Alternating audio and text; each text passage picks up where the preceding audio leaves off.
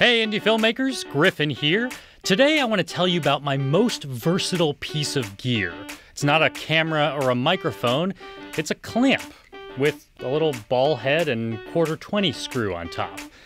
Like everything on my channel, this is not a paid endorsement, I just really like this thing. It's great because I can't always carry my tripod with me, and this little guy is travel size.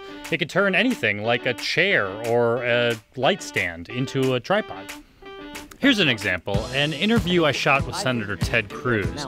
I only had one good tripod for the close-up, so I flipped a chair onto a table and used it as a makeshift GoPro mount.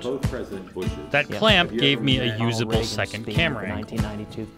In Las Vegas recently, I was told I couldn't bring a tripod onto the high roller Ferris wheel, so I mounted my camera upside down on a handrail, flipped the images in post, and got a cool time-lapse out of it. It's great on rides where a tripod physically wouldn't fit. And like in my Sriracha documentary, it can get shots that tripods just aren't made for. For this time-lapse, I clamped my camera way up high in the studio. I often use it to mount my audio recorder to my tripod or to my shoulder rig.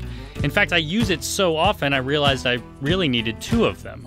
Hey, you think I should use these clamps that I use every single day? Last week, I was shooting some glide cam shots during a Donald Trump interview when I realized my glide cam was just completely out of balance. I needed more weight down here and didn't have any more counterweights.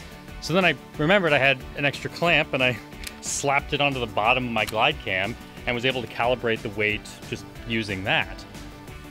I also used my clamp during that shoot to put a GoPro up on a light stand just to get a cool behind-the-scenes shot during the interview. And then it was good that I had a second one because all of a sudden Donald Trump said, "Hey, let's all go on the Zamboni."